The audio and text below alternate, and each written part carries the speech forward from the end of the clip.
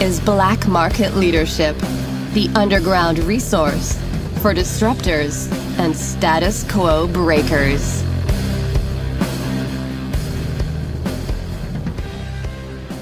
So, this is the Spanish, the mighty Spanish force, which has been in this major city, getting ready to take this potential new Spain, this whole area, you know, this capital that represents this whole culture, is now in retreat. The Spanish forces are wounded, they're tired, they're exhausted.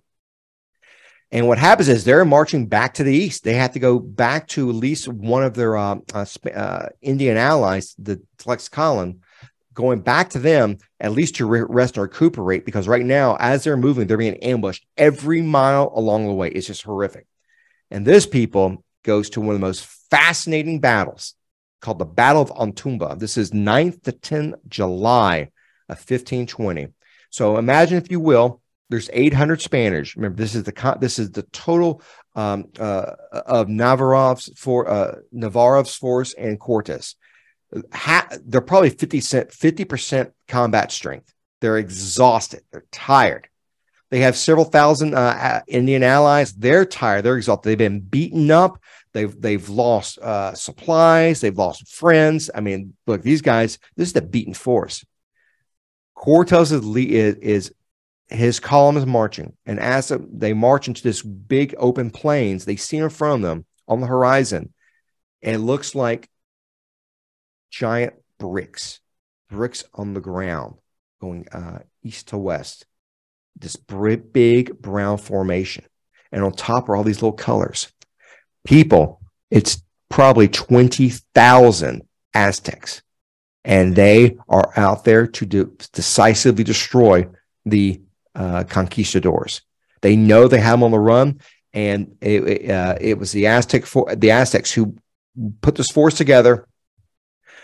And the goal is to trap them, or at least ambush them, and fight them and kill them, get rid of them, get rid of this force. So right now, Cortes with 800 Spanish, probably half of them, remember, many of these are wounded, with his wounded forces are now faced with a force that's probably 10 to 1 against them.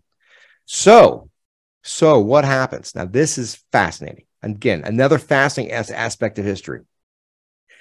The Aztecs are going to fight them in open battle, open fields, okay? Now, people, I'm not exaggerating.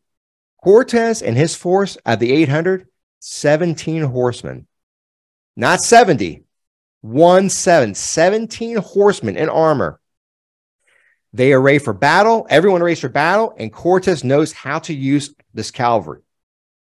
And boy, do they. The battle ensues. Remember, the Spanish have their armor. They have their crossbows. They have some ammunition left. They lost a lot. But the cavalry goes out there, and they charge into the Aztec ranks. Now, this is important. Like anything in military history, you know, you always have a commander, you have a leader. Well, how do you see them? Imagine being on the field with 1,000 people. How the hell do you know where you're at? Well, you look for the flags, the guidons, like we have in the military today. There's a flag. So, you know, it might say H. That's hotel. That's my company. It's my unit. Well, the same thing with the Aztecs. Their leaders had these huge plumes. They stick out. You can't miss them. And that leader represents a unit. So what does Cortes do? What has he been doing previously? Goes for the jugular. He tells the horsemen, charge into the leaders, kill the leaders, and knock their plumes off. And so what they do, in fact, I'm going to read a section from this book, Conquest, to you. This is just amazing. It's amazing. Okay, so this is page 425 in Conquest by Hugh Thomas. Here we go. And this is the Battle of Antumba. Here we go. Cortes tells us, remember, his cavalrymen to kill the leaders. And don't ask me how to pronounce this. A lot of these names are, I'm going to say the ground leaders. The ground leader was knocked on the ground by Cortes, which Juan Salamanca, one of his guys, killed him with his lance, sweeping up his fine commander's plumes and stained it for the benefit of Cortes, who, however, tossed these trophies back to Salamanca, again, his lieutenant. It was the loss of the standard as much as, or even more than, the loss of the leader, which counted adversely for the Mexica. This was partly due to the psychological effect, but the Mexican standard, mounted tightly on the back of the leader on a bamboo frame, also indicated to the army where it was going. Its disappearance spelled confusion. And I'm continuing here. Cortez's own mount, that's his horse. Cortez's own mount on this adventure was said to have been an untrained cart horse. The great lady of Cortez's army, Maria Estrada of Seville, once again fought in this battle with a lance in her hand, as if she was one of the most experienced soldiers in the world. That's one of his female soldiers. Bernal Diaz, this is an author who's written about Cortez. Bernal Diaz gave credit to the dogs. Spanish have dogs with them, people. With what fury the dogs fought. He commented, so showing that many of them had escaped the disaster of the Noche Triste. The Mexica lost this engagement since they were badly organized. They were incapable of dealing with an attack in open country by mounted men, however weary. Now, this is the most fascinating paragraph here. The Mexican force, it continues, the Mexican force retired in disorder at a moment when they were not far short from their second triumph over the Castilians. That's the Spanish. Otumba, the Battle of Otumba, is always deservedly held to rank among the most famous battle honors of Cortez. It is a word which decorates his statue in the main square of Medellin. There should also be a statue there to the horse of Castile, for if ever that animal turned the day in a battle, it was on this occasion. So the genius again of Cortez fighting is he goes to the jugular. He fights the leaders. He decapitates. In doing so, he causes chaos. He causes massive disorder. And for these forces, for the forces of the Aztecs, as you'll hear with Dr. Vlahos and I, they're highly structured. It is a very, very deliberate, structured organization. They follow orders. You're probably not going to see the kind of decentralized leadership that it really is characterized by Western armies. You know, if you cut off a squad, or you cut off a couple of guys of the Castiles, of the conquistadors, they'll fight their way back to the leader. They know what to do. They understand his intent, but not with this really highly structured religious people of the Aztecs. So the battle of, by the way, the casualties, I've read up to 10,000 Aztec casualties. Incredible. It's like 50% of their army. And you might ask how that happens. Well, the fact is a lot of these casualties happen, even back in the old days, in the ancient battles, they happen when one army is routed, they run away, and the other armies just run behind them, spearing them in the back. And that's what you read here. A lot of these horses with their lances, guys, when you see the old knights, when they do the jousting, that lance is going into your eye socket. It's going through your skull, and it's going to pin you like a shish kebab. It's pretty disgusting, but that's how they fight. So 17 horsemen, 800 Spaniards, and roughly maybe 1,000 to 2,000 other Spanish allies, or the Indian allies, against 20,000 Aztecs. And it is a victory for Cortez, even at half strength. So people, this is such a great example of what you might call a competitive advantage.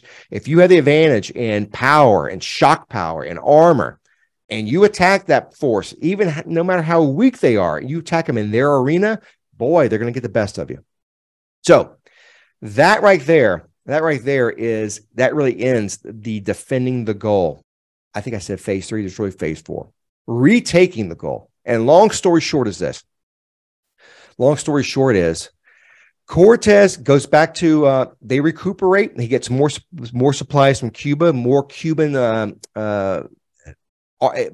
from the arsenals, more soldiers, more weapons. He reinforces his political relationship with his Indian allies, and they come back with a vengeance. And boy, Cortez is already known for terror and psychological effect. Well, he does it more, showing them there's two ways. It's either my way or you're going into the ground. And a lot of these Aztec allies either stop fighting or stop supporting the Aztecs, or they even go with Cortez. So what happens is Cortez comes back with a renewed force, renewed allied force, and they slowly work their way back to Tenochtitlan. They surround it, they isolate it, they kill off ally by ally, either killing them off or getting them to ally with the Spaniards. And they ultimately surround the capital. And this is where they surround the capital from the west, north, and south. And on the eastern part, which is surrounded all by water, Cortez has one of his guys build brigantines. And these are long boats that can fit, 40 men. 30 to 40 men, and he puts cannons on them. And what happens is they literally, it's like a boa constrictor. The Spanish, they surround the city, they rob it of its satellites, of its allies, and constrict it. And by this time, by 1521, you got to realize the Aztecs are losing their allies. Disease actually hits the smallpox, I should say. Smallpox hits in December of 1520, and it hits the Aztecs. It hits the Spanish. It hits the Spanish allies. This came from the Spanish, but it actually affects everyone, but not really the Spanish, because even though some are affected, it really affects their allies and the Aztecs, and it weakens them. That's the point. It just weakens them. But the city's still there. They have this major metropolis that the Spanish have to conquer. So ultimately, they surround the city from the north, south, and the west with land forces. They then take their navy, which they build by scratch. And I think it was an example of like 6 mile long. There's 6 miles of people taking this wood on these barges inland to one of the 5 major lakes that surround Tenochtitlan. They take it, they rebuild them on the shoreline, and they take these boats and then they go to the eastern side of the city. In doing so, they kill the other Aztecs and their canoes, really just constricting them. But this is not it, people. Just because you surround the city doesn't mean it's over with. They surround the city, and what happened in 1521 is urban combat. Cortes, his lieutenants, their Spanish allies are fighting block by block. It is ugly. Now, I said to you earlier in the Battle of Otumba, if you recall, remember the Spanish, especially with their cavalry and their muskets, some of their firepower and the crossbows, out in the open, that's where they flourish. That's their real competitive advantage. But now they're in a city. They're in close quarter combat. In military, you call it MOUT. MOUT, military operations in urban terrain. And what happens is the Aztecs are fighting building by building. They're on top of the roofs, throwing huge slabs of rock on top of the Spanish. And the Spanish are taking casualties. It is a slow, methodical attack. And what happens is they bring the brigantines. They bring them down those little the Venice causeways, along the causeways. Through the city and supported by infantry. So they attack building by building. But there's one event that happens that really is, I think it's the event that really piqued my interest, and I'm going to read it to you. I don't know what day this is. It's sometime between July and August, 1521. And something happens with Cortes that it is, I'm going to describe it to you generally, then I'm going to give you a reading of what happens. And just to show you the ferocity of the fighting, and I would tell you just the terror, the absolute terror of fighting. If you're a conquistador fighting this absolute alien culture, the Aztecs. As Cortes and his group are fighting, they have a major offensive. They're going from the south to the north into the city. They're probably they're deep inside the city now. And there's really, basically, in essence, there's 3 prongs going up 3 roads. And I mentioned before, they're using the brigantine ships. The brigantine ships would actually be next to a causeway. It'd be on the little water channel in the city, and they would bring their cannons on there. They would use the cannons to support the infantry. So if you're infantry fighting and you got the brigantine right behind you, they'll shoot over your head or around, or to your flank, and blast your enemy with cannon rounds, which gives your force a major advantage, right? Well, anyway, one of the things that happens is every day, the Spanish, actually, let me back up. Well, every day, as the fighting continues, the Aztecs come and they cut holes, or they flatten that blast, but they create huge gaps along the causeway. Meaning, you can't bring your horses over. You'd actually have to go into a ditch to get over it. So they're actually creating enormous holes in these causeways. And every day, the conquistadors and their Indian allies have to fill them. They got to fill them up. If you fill them up, that means your horses and your infantry can continually move unfettered. There's no loss of momentum. Well, one day they're fighting this major offense that the Spanish, as they penetrate further in the city, the Aztecs get behind them and create these huge goals in the causeway. And these holes are so big that it actually traps one of the forces in the city. And that one of those forces happens to be Cortes himself. He's in there. So Cortes and his people are fighting, and they get trapped. Remember, this is street-to-street fighting, so there's just swarms of Aztecs soldiers coming. Remember, you're on their home turf. There's swarms of them coming, fighting, and the Spanish are trying to back up some, trying to get some more space. And guess what? You can't back up. You do, you're gonna fall off into the water, and then you're really screwed. So what happens is, one of these forces, they get in such peril condition that it's reported that even they basically get trapped. Cortes has about 5 to 6 Aztec chieftains grabbing him, trying to take him prisoner so he can cut his heart out. And one of his Cortes lieutenants comes up, saves him at the last moment, comes up with a sword and reports about how he chops the hands off of the Aztecs that are on Cortes. Anyway, Cortes is saved, but that happens again to the other prong. And that prong, that force of Spanish, I think around 50, they're captured. They're captured with several of their Indian allies. And how do they learn about this? Well, 2 things happen. One is probably about 30 minutes later, after they're captured, as Cortes is fighting, it's reported that the Aztecs, opposite side of the street, they're taunting him, and he starts throwing these bearded heads at the Spanish. It's their friends. They've been decapitated, had their heads cut off, and there's this bloody, disgusting faces with their tongues hanging out, with wet beards, with chunks of skin on there. Yeah, that's their friends. So that's one element that they know that they've been captured. But this is the one I want to read to you. This comes from page 512 of Conquest.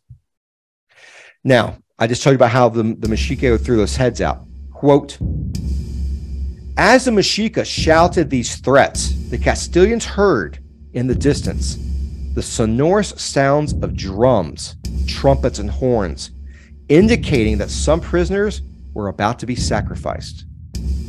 The drums and trumpets were so loud as to suggest, once more, that the world was coming to an end, as Cortes put it, using an expression of which he was fond. Alvarado, Sandoval, Lujo, Tapia, those are his lieutenants, as well as the commanders of the brigantines in the lake, all saw in the distance from the Tacuba causeway that, quote, our comrades were being carried by force up the steps of the great temple, unquote, Tlatlauco. They were, of course, naked. When they got them up to the little square in the front of the shrine of the gods, wrote Bernal Diaz in a famous passage, we saw them, this is Spanish talking, we saw them place plumes on their heads, and with things like fans, they forced them to dance before their god, their blood god. Then they placed them on their backs on some stones, and with large flint knives, they sawed open their chests and drew out their palpitating hearts and offered them to the gods. They kicked the bodies down the steps, and Indian butchers who were waiting below cut off the arms and the legs and flayed the faces and prepared them afterwards as kind of glove leather with the beards still on for use in drunken fiestas, while the bodies were eaten with mole, and their stomachs and guts they threw to the tigers, lions, and snakes which were kept in the wild animals zoo. The ceremony of sacrifice was, of course, designed to be seen from afar. In the Greco-Roman tradition, spectators looked down at the stage. In Old Mexico, the public was intended to look up. I'm continuing here. The Florentine Codex, this is what really describes what happened during, this is really the history written during this time.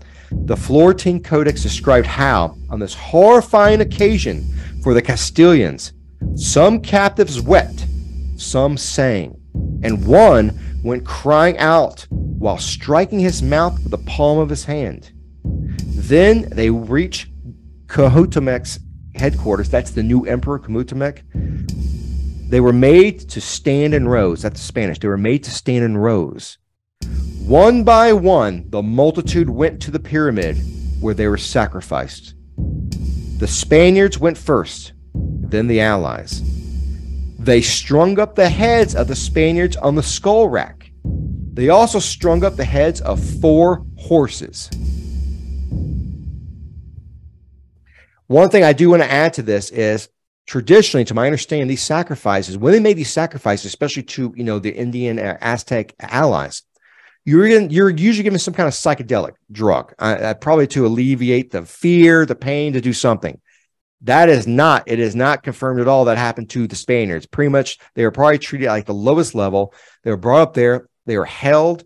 They were brought to a stone. Their arms and legs were held by major force, probably by several people, where the priest came up with a knife and then cut the man's heart out. Slice the skin, reached under the rib cage, and the man, maybe they're screaming, maybe they're passed out in fear, and pulled up the heart. Horrible. Now imagine being a Westerner and seeing that of your friends, people you knew, people who you fought with. And in fact, one of Cortez's close comrades, that happened to him. So I don't know, people. I don't know. What would you do? So to end this, the fighting continues. The fighting continues, and ultimately the Spaniards move in neighborhood by neighborhood, and they slowly kill and tire out the Aztecs. And if you can remember, the Aztecs are isolated; they are cut off. They had some supplies of food, of things sources to live on, but that was being eaten away by the huge population.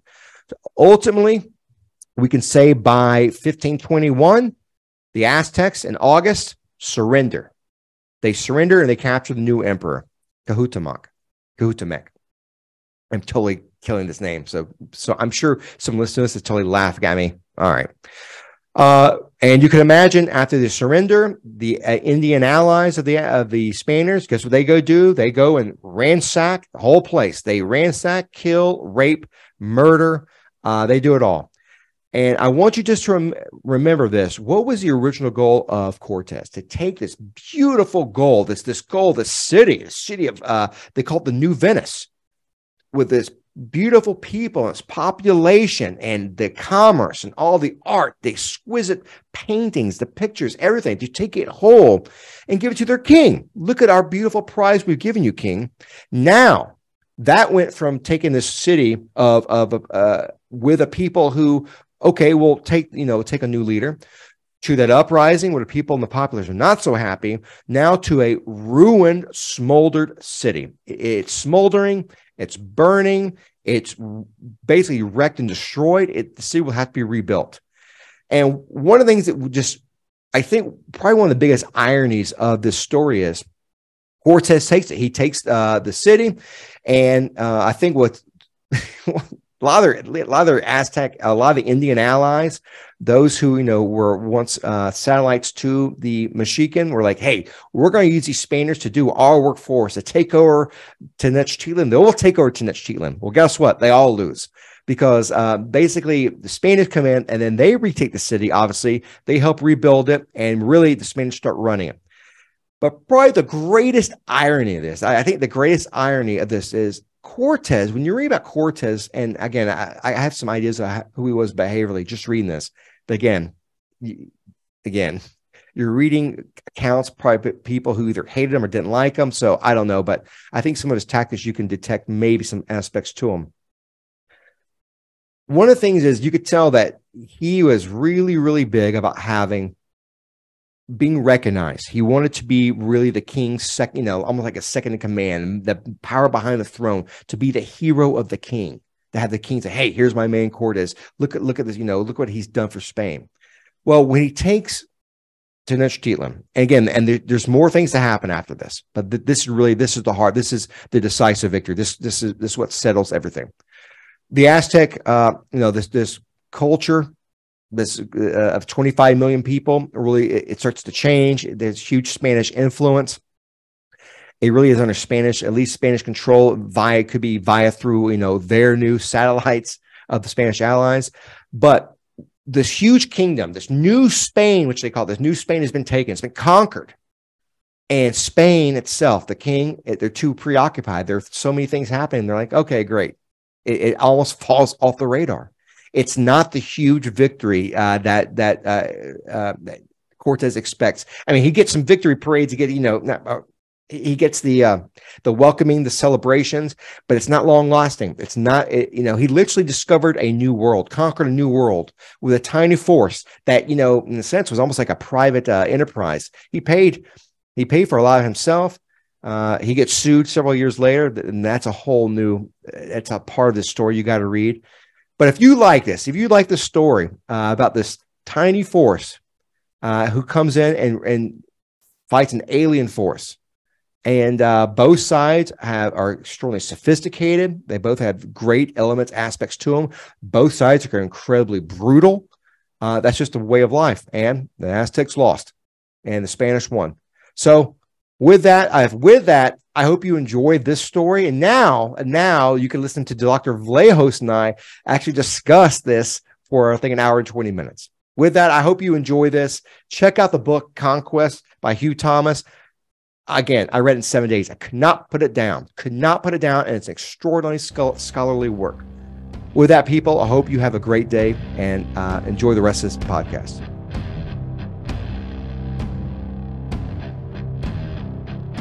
Thanks for watching.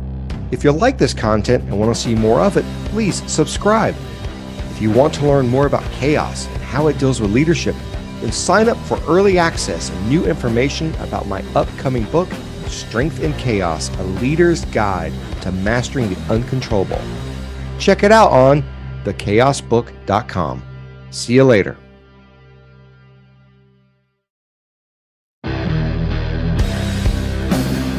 This is Black Market Leadership, the underground resource for disruptors and status quo breakers.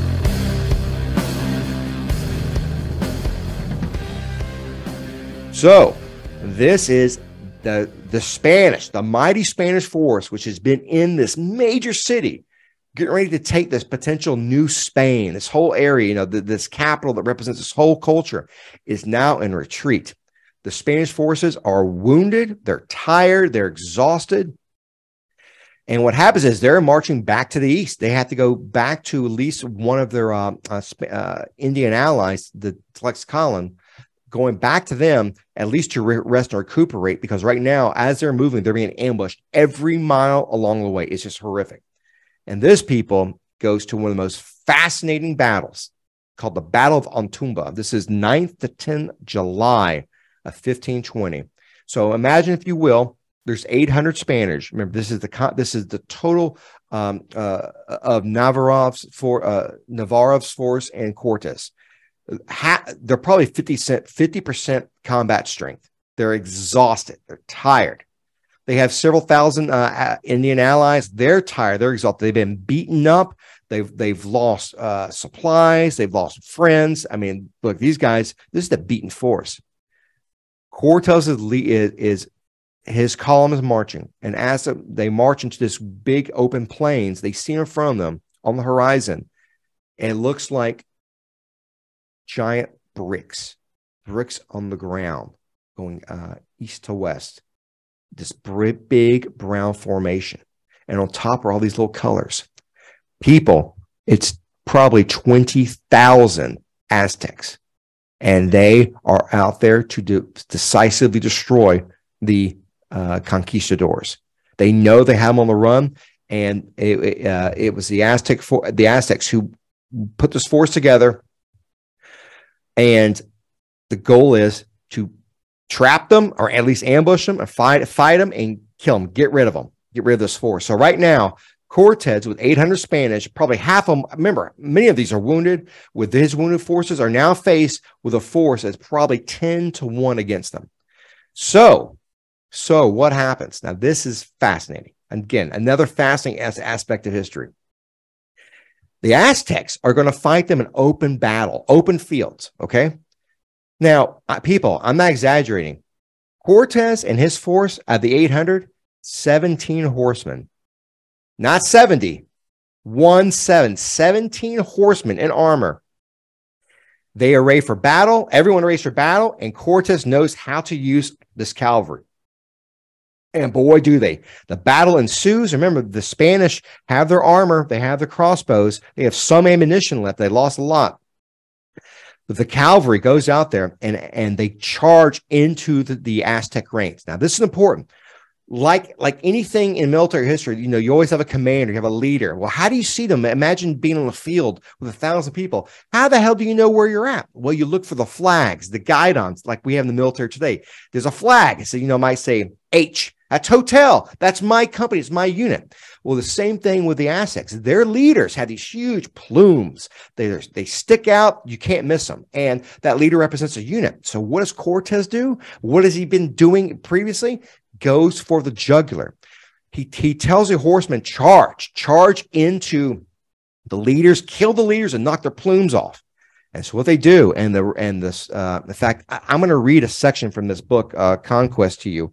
This is just amazing. It's amazing. Okay, so this is page 425 in Conquest by Hugh Thomas. Here we go. And this is the Battle of Otumba. Here we go.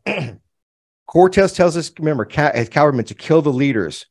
And don't ask me how to pronounce this. A lot of these names are, I'm going to say the ground leaders. The ground leader was knocked on the ground by Cortes, which Juan Salamanca, one of his guys, killed him with his lance, sweeping up his fine commander's plumes and stained it for the benefit of Cortes, who, however, tossed these trophies back to Salamanca, again, his lieutenant. It was the loss of the standard as much as, or even more than, the loss of the leader, which counted adversely for the Mexica. This was partly due to the psychological effect, but the Mexican standard, mounted tightly on the back of the leader on a bamboo frame, also indicated to the army where it was going. Its disappearance spelled confusion. Now I'm continuing here. Cortes's own mount, that's his horse. Cortes's own mount on this adventure was said to have been an untrained cart horse. The great lady of Cortes's army, Maria Estrada of Seville, once again fought in this battle with a lance in her hand, as if she was one of the most experienced soldiers in the world. That's one of his female soldiers. Bernal Diaz, this is an author who's written about Cortes. Bernal Diaz gave credit to the dogs. Spanish have dogs with them, people. With what fury the dogs fought. He commented, so showing that many of them had escaped the disaster of the Noche Triste. The Mexica lost this engagement since they were badly organized. They were incapable of dealing with an attack in open country by mounted men, however weary. Now, this is the most fascinating paragraph here. The Mexican force, it continues, the Mexican force retired in disorder at a moment when they were not far short from their second triumph over the Castilians. That's the Spanish. Otumba, the Battle of Otumba, is always deservedly held to rank among the most famous battle honors of Cortes. It is a word which decorates his statue in the main square of Medellin. There should also be a statue there to the horse of Castile, for if ever that animal turned the day in a battle, it was on this occasion.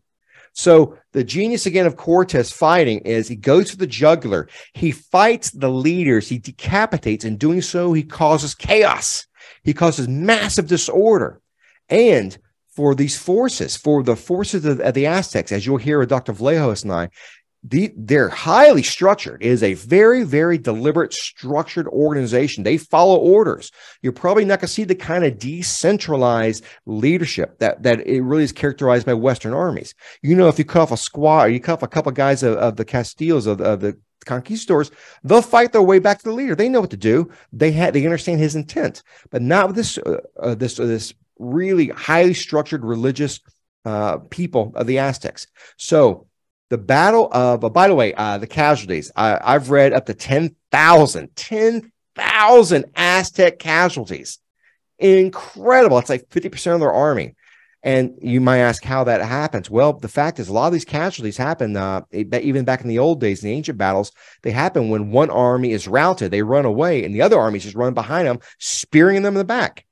And that's what you read here. A lot of these horses with their lances, guys, when you see the old knights, when they do the jousting, that lance is going into your eye socket. It's going through your skull, and it's going to pin you like a shish kebab. It's pretty disgusting, but that's how they fight. So 17 horsemen, 800 Spaniards, and roughly maybe 1,000 to 2,000 other Spanish allies, or the Indian allies, against 20,000 Aztecs. And it is a victory for Cortes, even at half strength. So people, this is such a great example of what you might call a competitive advantage. If you have the advantage in power and shock power and armor, and you attack that force, even no matter how weak they are, you attack them in their arena, boy, they're going to get the best of you. So that right there really ends the defending the goal. I think I said phase 3, there's really phase 4. Retaking the goal. And long story short is this. Long story short is Cortes goes back to, they recuperate. He gets more supplies from Cuba, more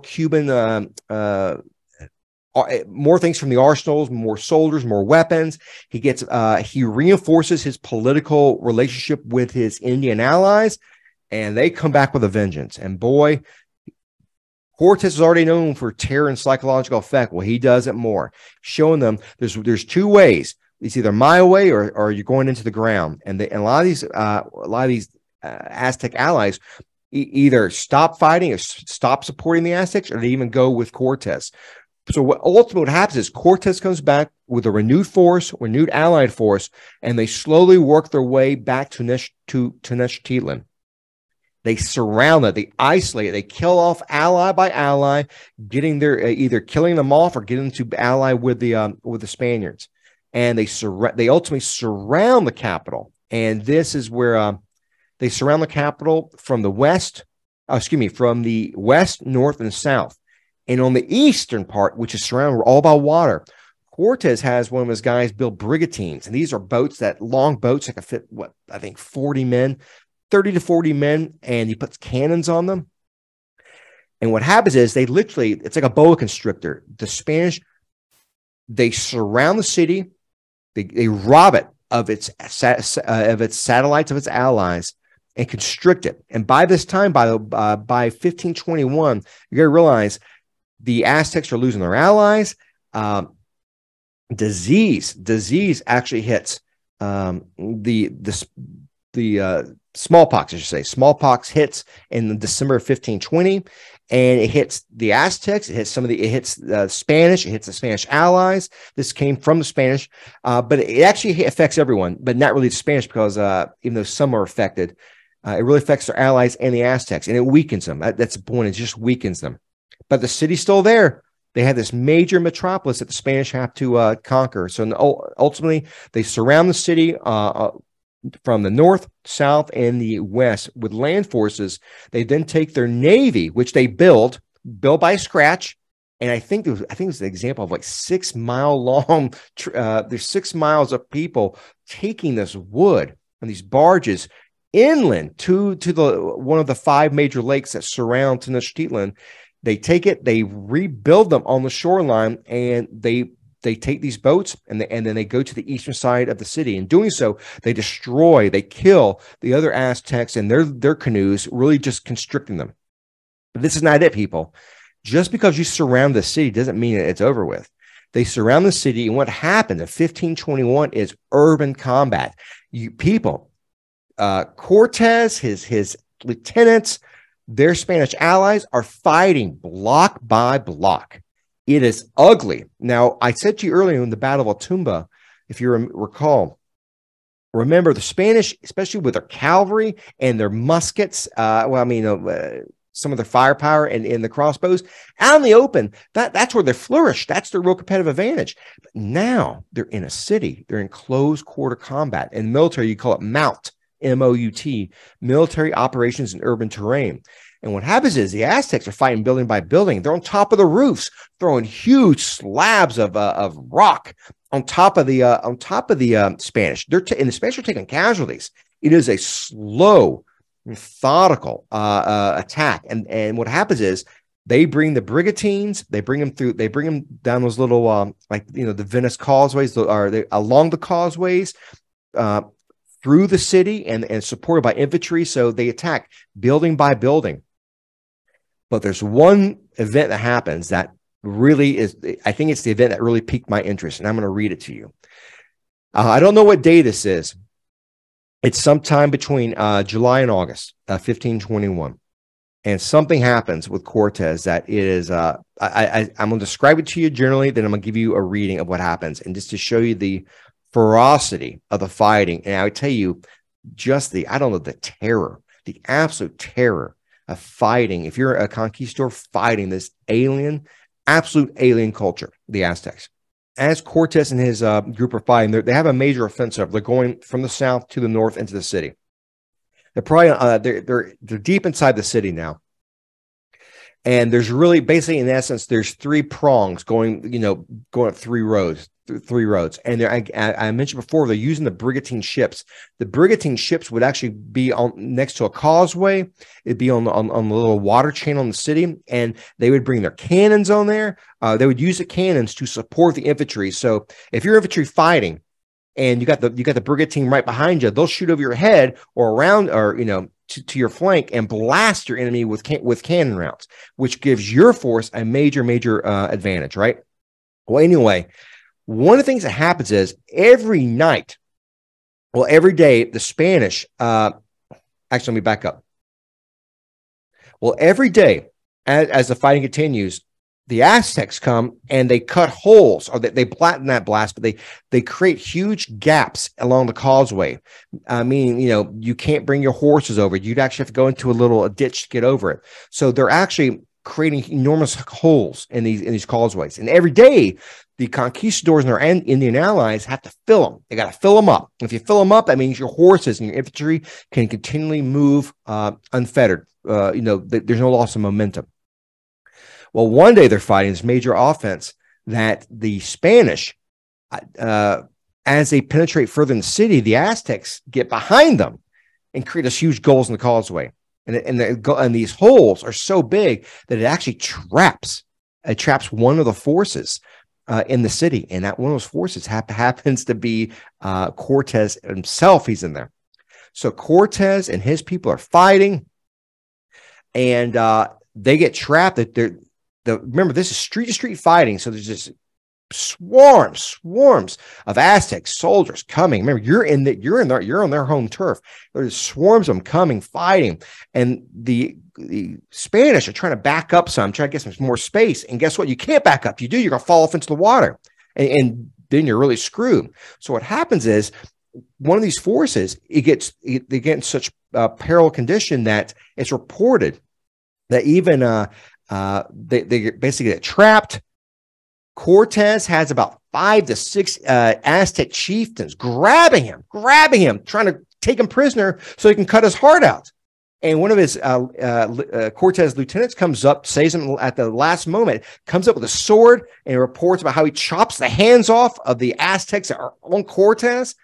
Anyway, Cortes is saved, but that happens again to the other prong. And that prong, that force of Spanish, I think around 50, they're captured. They're captured with several of their Indian allies. And how do they learn about this? Well, 2 things happen. One is, probably about 30 minutes later, after they're captured, as Cortes is fighting, it's reported that the Aztecs, opposite side of the street, they're taunting him, and he starts throwing these bearded heads at the Spanish. It's their friends. They've been decapitated, had their heads cut off, and there's this bloody, disgusting faces with their tongues hanging out, with wet beards, with chunks of skin on there. Yeah, that's their friends. So that's one element that they know that they've been captured. But this is the one I want to read to you. This comes from page 512 of Conquest. Now, I just told you about how the Mexica threw those heads out. Quote, as the Mexica shouted these threats, the Castilians heard in the distance the sonorous sounds of drums, trumpets, and horns, indicating that some prisoners were about to be sacrificed. The drums and trumpets were so loud as to suggest, once more, that the world was coming to an end, as Cortes put it, using an expression of which he was fond. Alvarado, Sandoval, Lujo, Tapia, those are his lieutenants, as well as the commanders of the brigantines in the lake, all saw in the distance from the Tacuba Causeway that, quote, our comrades were being carried by force up the steps of the great temple, end quote, Tlatlako. They were, of course, naked.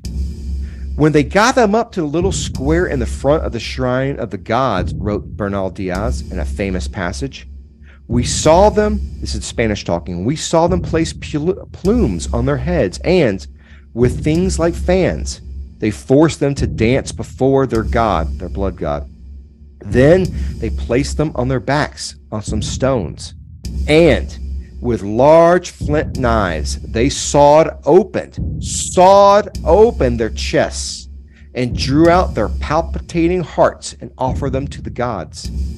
They kicked the bodies down the steps, and Indian butchers who were waiting below cut off the arms and the legs and flayed the faces and prepared them afterwards as kind of glove leather with the beards still on for use in drunken fiestas, while the bodies were eaten with mole, and their stomachs and guts they threw to the tigers, lions, and snakes which were kept in the wild animals zoo. The ceremony of sacrifice was, of course, designed to be seen from afar. In the Greco-Roman tradition, spectators looked down at the stage. In Old Mexico, the public was intended to look up. I'm continuing here. The Florentine Codex, this is what really describes what happened during, this is really the history written during this time. The Florentine Codex described how, on this horrifying occasion for the Castilians, some captives wept, some sang, and one went crying out while striking his mouth with the palm of his hand. Then they reached Cuauhtémoc's headquarters. That's the new emperor, Cuauhtémoc. They were made to stand in rows. That's Spanish. They were made to stand in rows. One by one, the multitude went to the pyramid where they were sacrificed. The Spaniards went first, then the Allies. They strung up the heads of the Spaniards on the skull rack. They also strung up the heads of 4 horses. One thing I do want to add to this is, traditionally, to my understanding, these sacrifices, when they made these sacrifices, especially to, you know, the Indian Aztec allies, you're usually given some kind of psychedelic drug, probably to alleviate the fear, the pain, to do something. That is not, it is not confirmed at all that happened to the Spaniards. Pretty much, they were probably treated like the lowest level. They were brought up there. They were held. They were brought to a stone. Their arms and legs were held by major force, probably by several people, where the priest came up with a knife and then cut the man's heart out. Sliced the skin, reached under the rib cage, and the man, maybe they're screaming, maybe they're passed out in fear, and pulled out the heart. Horrible. Now imagine being a Westerner and seeing that of your friends, people you knew, people who you fought with. And in fact, one of Cortez's close comrades, that happened to him. So I don't know, people. I don't know. What would you do? So to end this, the fighting continues. The fighting continues, and ultimately the Spaniards move in neighborhood by neighborhood, and they slowly kill and tire out the Aztecs. And if you can remember, the Aztecs are isolated; they are cut off. They had some supplies of food, of things to sources to live on, but that was being eaten away by the huge population. So ultimately, we can say by 1521, the Aztecs in August surrender. They surrender and they capture the new emperor, Cuauhtémoc. I'm totally killing this name, so I'm sure some listeners is totally laughing at me. All right. And you can imagine after the surrender, the Indian allies of the Spaniards, guess what they go do? They go and ransack the whole place. They ransack, kill, rape, murder. They do it all. And I want you just to remember this. What was the original goal of Cortes? To take this beautiful gold, this city of, they call it the New Venice, with this beautiful people, its population, and the commerce, and all the art, the exquisite paintings, the pictures, everything, to take it whole and give it to their king. Look at our beautiful prize we've given you, king. Now, That went from taking this city with a people who, okay, we'll take a new leader, to that uprising where the people and the populace are not so happy, now to a ruined, smoldered city. It's smoldering, it's burning, it's basically wrecked and destroyed. The city will have to be rebuilt. And one of the things that I think probably one of the biggest ironies of this story is Cortes takes it. He takes the city, and I think what a lot of their Aztec, a lot of the Indian allies, those who were once satellites to the Mexican, were like, "Hey, we're going to use these Spaniards to do our work for us, to take over Tenochtitlan. They will take over Tenochtitlan." Well, guess what? They all lose, because basically the Spaniards come in and then they retake the city. Obviously, they help rebuild it, and really the Spaniards start running it. But probably the greatest irony of this, I think the greatest irony of this is Cortes. When you read about Cortes, and again, I have some ideas of who he was behaviorally just reading this. But again, you're reading accounts, probably people who either hated him or didn't like him. So I don't know, but I think some of his tactics, you can detect maybe some aspects to him. One of the things is you could tell that he was really, really big about being recognized. He wanted to be really the king's second, almost like a second in command, the power behind the throne, to be the hero of the king, to have the king say, "Hey, here's my man Cortes. Look at this, look what he's done for Spain." Well, when he takes Tenochtitlan, and there's more things to happen after this, but this is the decisive victory. This is what settles everything. The Aztec, this culture, of 25 million people, really, it starts to change. There's huge Spanish influence. It really is under Spanish, at least Spanish control, could be through, their new satellites of the Spanish allies. But this huge kingdom, this new Spain, which they call this new Spain, has been taken. It's been conquered. And Spain itself, the king, they're too preoccupied. There are so many things happening. They're like, okay, great. It almost falls off the radar. It's not the huge victory that Cortes expects. I mean, he gets some victory parades. He gets the welcoming, the celebrations, but it's not long lasting. It's not. He literally discovered a new world, conquered a new world with a tiny force that, in a sense, was almost like a private enterprise. He paid for a lot of himself. He gets sued several years later, and that's a whole new. That's a part of this story you got to read. But if you like this story about this tiny force who comes in and fights an alien force, and both sides are extremely sophisticated. They both have great aspects to them. Both sides are incredibly brutal. That's just a way of life. And the Aztecs lost, and the Spanish won. So with that, I hope you enjoyed this story. And now you can listen to Dr. Vlahos and I actually discuss this for, I think, an hour and 20 minutes. With that, I hope you enjoy this. Check out the book Conquest by Hugh Thomas. Again, I read it in 7 days. I could not put it down. And it's extraordinarily scholarly work. With that, people, I hope you have a great day and enjoy the rest of this podcast.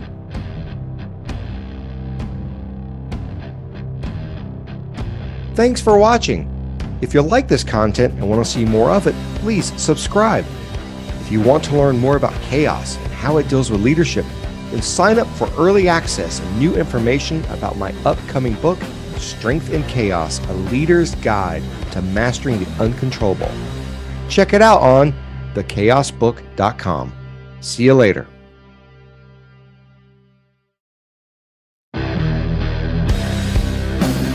This is Black Market Leadership, the underground resource for disruptors and status quo breakers.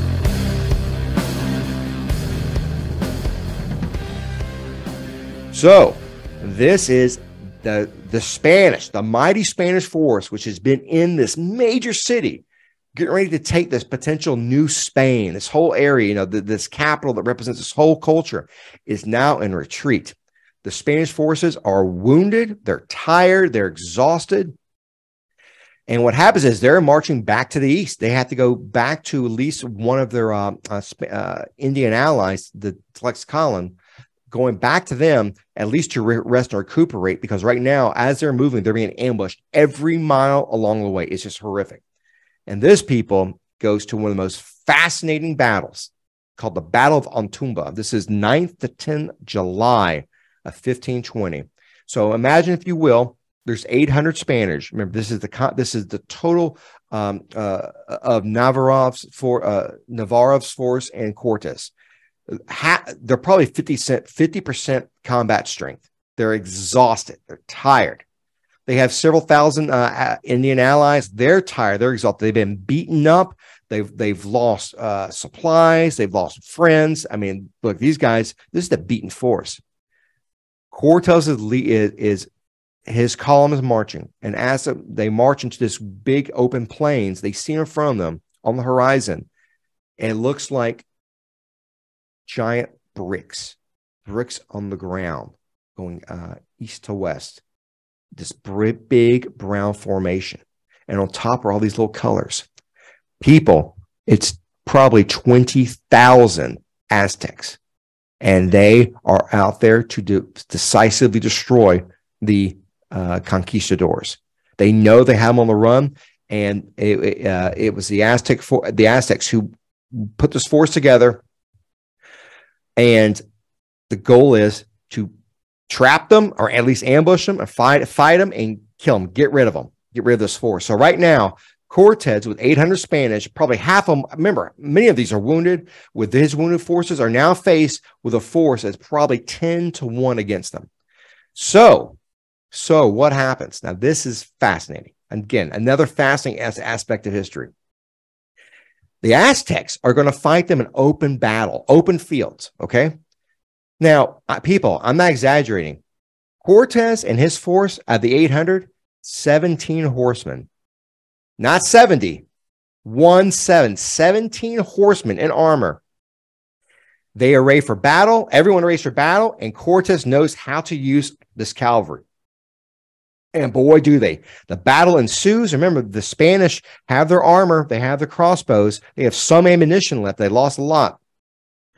But the cavalry goes out there and they charge into the Aztec ranks. Now, this is important. Like anything in military history, you always have a commander, you have a leader. Well, how do you see them? Imagine being on the field with 1,000 people. How the hell do you know where you're at? Well, you look for the flags, the guidons, like we have in the military today. There's a flag. So, might say H. That's hotel. That's my company. It's my unit. Well, the same thing with the Aztecs. Their leaders had these huge plumes. They stick out. You can't miss them. And that leader represents a unit. So what does Cortes do? What has he been doing previously? Goes for the jugular. He tells the horsemen, charge into the leaders, kill the leaders, and knock their plumes off. And so what they do, in fact, I'm going to read a section from this book, Conquest, to you. This is just amazing. It's amazing. Okay, so this is page 425 in Conquest by Hugh Thomas. Here we go. And this is the Battle of Antumba. Here we go. Cortes tells us, remember, his cavalrymen to kill the leaders. And don't ask me how to pronounce this. A lot of these names are, I'm going to say the ground leaders. The ground leader was knocked on the ground by Cortes, which Juan Salamanca, one of his guys, killed him with his lance, sweeping up his fine commander's plumes and stained it for the benefit of Cortes, who, however, tossed these trophies back to Salamanca, again, his lieutenant. It was the loss of the standard as much as, or even more than, the loss of the leader, which counted adversely for the Mexica. This was partly due to the psychological effect, but the Mexican standard, mounted tightly on the back of the leader on a bamboo frame, also indicated to the army where it was going. Its disappearance spelled confusion. Now I'm continuing here. Cortes's own mount, that's his horse. Cortes's own mount on this adventure was said to have been an untrained cart horse. The great lady of Cortes's army, Maria Estrada of Seville, once again fought in this battle with a lance in her hand, as if she was one of the most experienced soldiers in the world. That's one of his female soldiers. Bernal Diaz, this is an author who's written about Cortes. Bernal Diaz gave credit to the dogs. Spanish have dogs with them, people. With what fury the dogs fought. He commented, so showing that many of them had escaped the disaster of the Noche Triste. The Mexica lost this engagement since they were badly organized. They were incapable of dealing with an attack in open country by mounted men, however weary. Now, this is the most fascinating paragraph here. The Mexican force, it continues, the Mexican force retired in disorder at a moment when they were not far short from their second triumph over the Castilians. That's the Spanish. Otumba, the Battle of Otumba, is always deservedly held to rank among the most famous battle honors of Cortes. It is a word which decorates his statue in the main square of Medellin.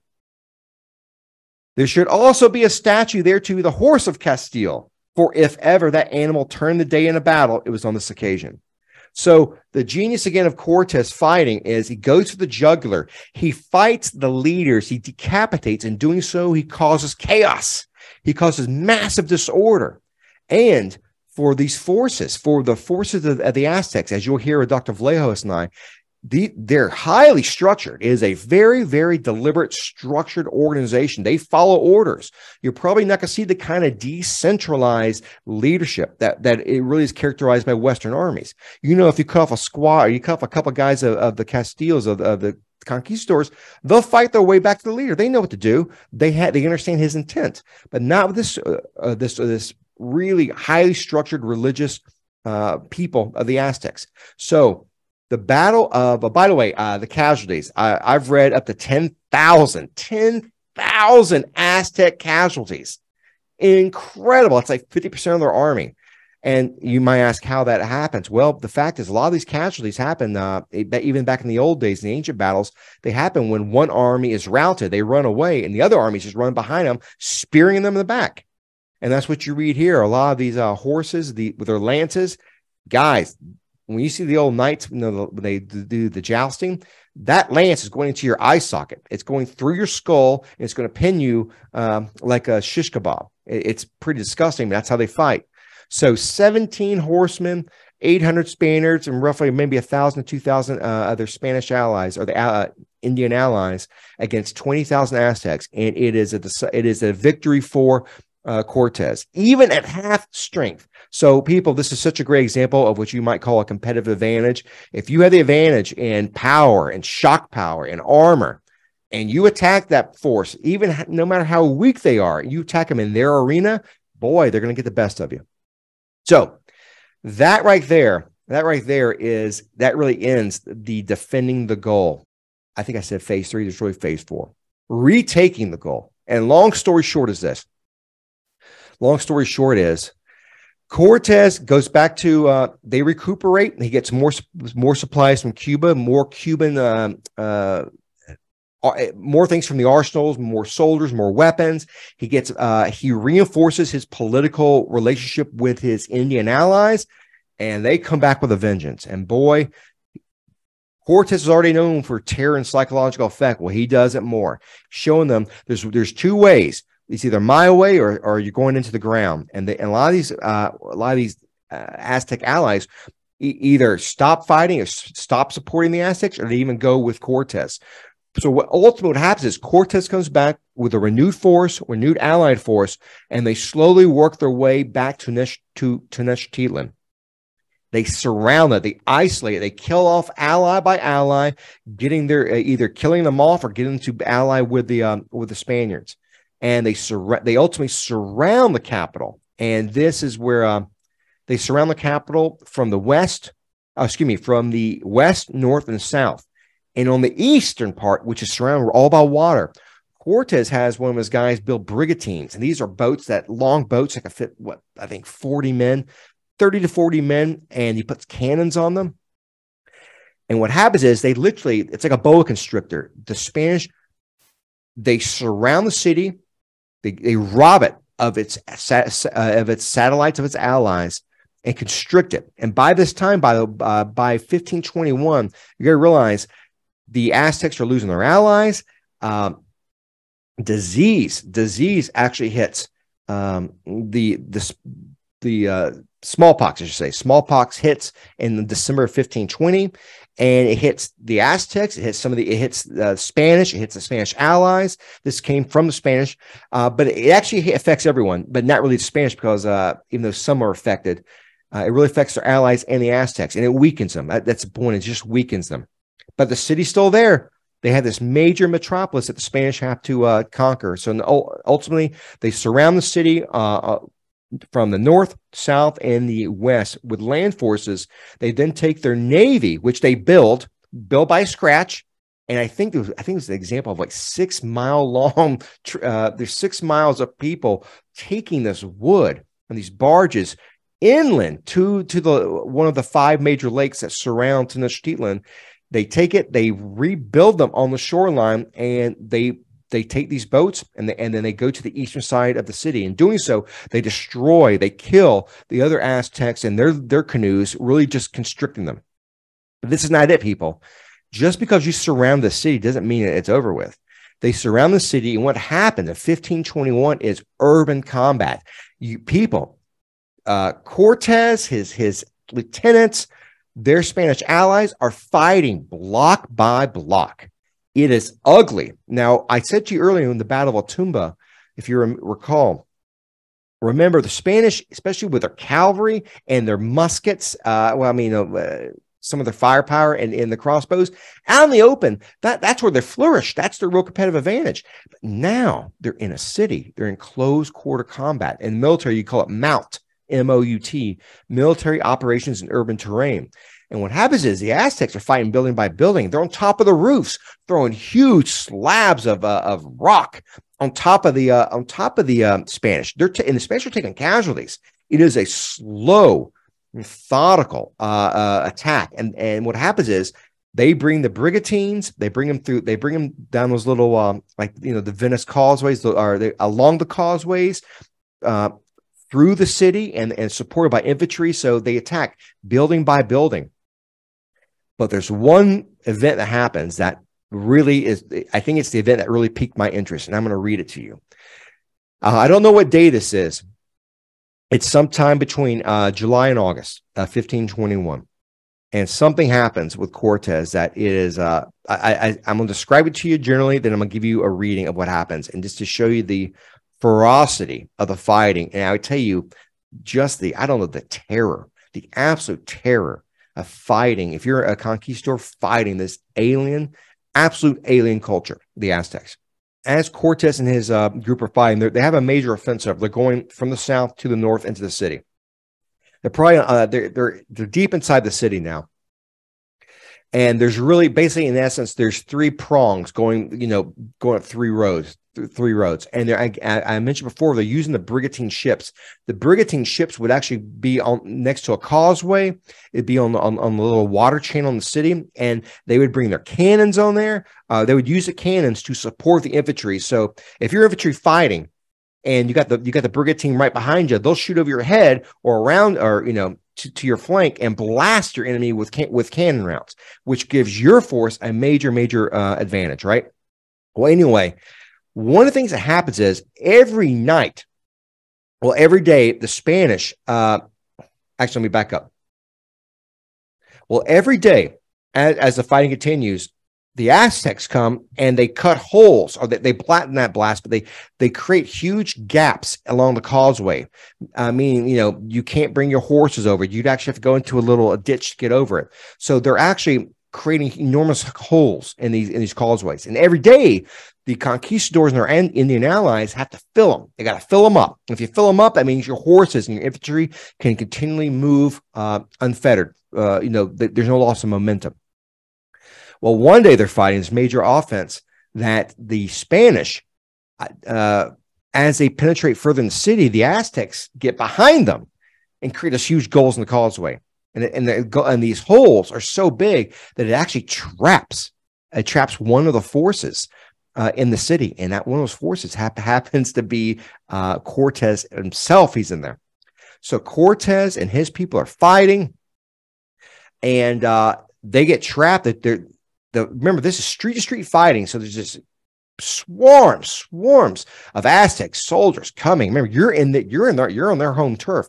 There's swarms of them coming, fighting, and the Spanish are trying to back up some, trying to get some more space. And guess what? You can't back up. You do, you're gonna fall off into the water, and then you're really screwed. So what happens is one of these forces, they get in such peril condition that it's reported that even they basically get trapped. Cortes has about 5 to 6 Aztec chieftains grabbing him, trying to take him prisoner so he can cut his heart out. And one of his Cortes lieutenants comes up, saves him at the last moment, comes up with a sword and reports about how he chops the hands off of the Aztecs that are on Cortes. Anyway, Cortes is saved, but that happens again to the other prong. And that prong, that force of Spanish, I think around 50, they're captured. They're captured with several of their Indian allies. And how do they learn about this? Well, 2 things happen. One is probably about 30 minutes later, after they're captured, as Cortes is fighting, it's reported that the Aztecs, opposite side of the street, they're taunting him, and he starts throwing these bearded heads at the Spanish. It's their friends. They've been decapitated, had their heads cut off, and there's this bloody, disgusting faces with their tongues hanging out, with wet beards, with chunks of skin on there. Yeah, that's their friends. So that's one element that they know that they've been captured. But this is the one I want to read to you. This comes from page 512 of Conquest.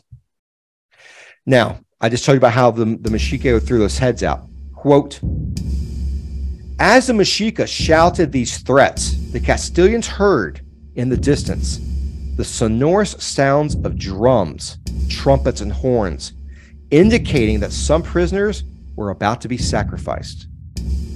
The drums and trumpets were so loud as to suggest, once more, that the world was coming to an end, as Cortes put it, using an expression of which he was fond.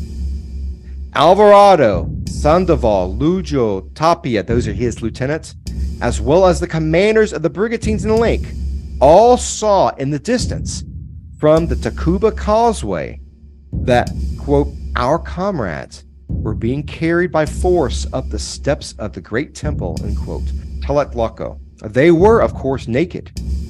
When they got them up to the little square in the front of the shrine of the gods, wrote Bernal Diaz in a famous passage, we saw them, this is Spanish talking, we saw them place plumes on their heads, and with things like fans, they forced them to dance before their god, their blood god.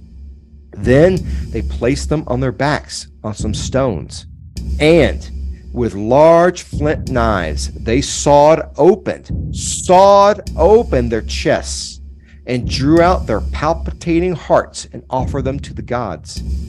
They kicked the bodies down the steps, and Indian butchers who were waiting below cut off the arms and the legs and flayed the faces and prepared them afterwards as kind of glove leather with the beards still on for use in drunken fiestas, while the bodies were eaten with mole, and their stomachs and guts they threw to the tigers, lions, and snakes which were kept in the wild animals zoo.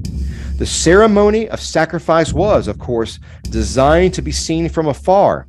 In the Greco-Roman tradition, spectators looked down at the stage. In Old Mexico, the public was intended to look up. I'm continuing here. The Florentine Codex, this is what really describes what happened during, this is really the history written during this time. The Florentine Codex described how, on this horrifying occasion for the Castilians, some captives wept, some sang, and one went crying out while striking his mouth with the palm of his hand. Then they reached Cuauhtémoc's headquarters. That's the new emperor, Cuauhtémoc. They were made to stand in rows. That's Spanish. They were made to stand in rows. One by one, the multitude went to the pyramid where they were sacrificed. The Spaniards went first, then the Allies. They strung up the heads of the Spaniards on the skull rack. They also strung up the heads of 4 horses.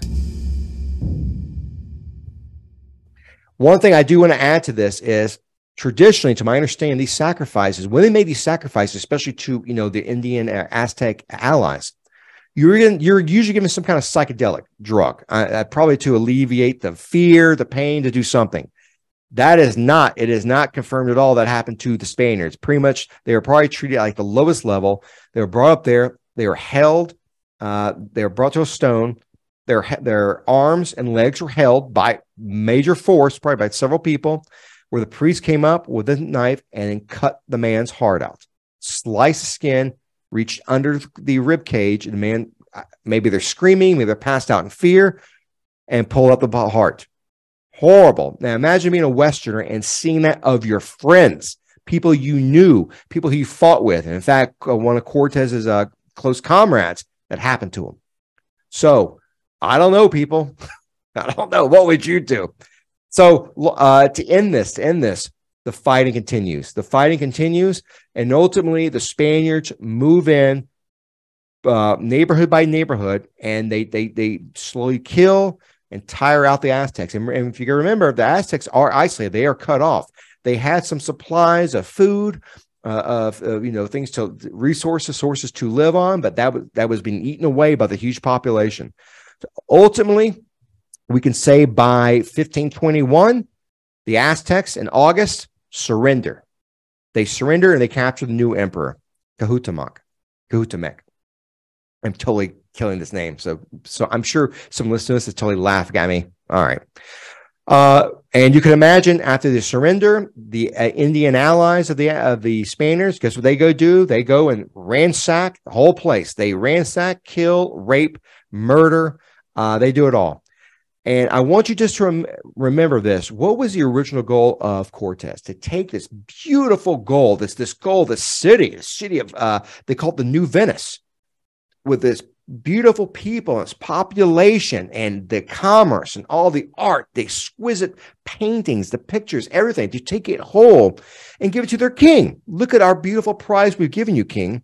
Now, that went from taking this city with a people who, okay, we'll take a new leader, to that uprising where the people and the populace are not so happy, now to a ruined, smoldered city. It's smoldering, it's burning, it's basically wrecked and destroyed. The city will have to be rebuilt. And one of the things that I think probably one of the biggest ironies of this story is Cortes takes it. He takes the city, and I think what a lot of the Indian allies, those who were once satellites to the Mexican, were like, hey, we're going to use these Spaniards to do our work for us, to take over Tenochtitlan. They will take over Tenochtitlan. Well, guess what? They all lose, because basically the Spaniards come in and then they retake the city. Obviously, they help rebuild it, and really the Spaniards start running it. But probably the greatest irony of this, I think the greatest irony of this is Cortes. When you read about Cortes, and again, I have some ideas of who he was behaviorally, just reading this. But again, you're reading accounts, probably people who either hated him or didn't like him. So I don't know, but I think some of his tactics, you can detect maybe some aspects to him. One of the things is you could tell that he was really, really big about being recognized. He wanted to be really the king's second, almost like a second in command, the power behind the throne, to be the hero of the king, to have the king say, hey, here's my man Cortes. Look at this, look what he's done for Spain. Well, when he takes Tenochtitlan, there's more things to happen after this, but this is the decisive victory. This is what settles everything.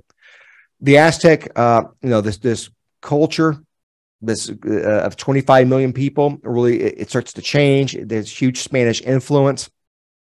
It really is under Spanish, at least Spanish control, could be through, their new satellites of the Spanish allies. But this huge kingdom, this new Spain, which they call this new Spain, has been taken. It's been conquered. And Spain itself, the king, they're too preoccupied. There are so many things happening. They're like, okay, great. It almost falls off the radar. It's not the huge victory that Cortes expects. I mean, he gets some victory parades. He gets, he gets the welcoming, the celebrations, but it's not long lasting. It's not, he literally discovered a new world, conquered a new world with a tiny force that, in a sense was almost like a private enterprise. He paid for a lot of himself. He gets sued several years later, and that's a part of this story you got to read. But if you like the story about this tiny force who comes in and fights an alien force, and both sides are extremely sophisticated. They both have great aspects to them. Both sides are incredibly brutal. That's just a way of life. And the Aztecs lost, and the Spanish won. So with that, I hope you enjoyed this story. And now you can listen to Dr. Vlahos and I actually discuss this for, I think, an hour and 20 minutes. With that, I hope you enjoy this. Check out the book Conquest by Hugh Thomas. Again, I read it in 7 days. I could not put it down. And it's extraordinarily scholarly work. With that, people, I hope you have a great day and enjoy the rest of this podcast.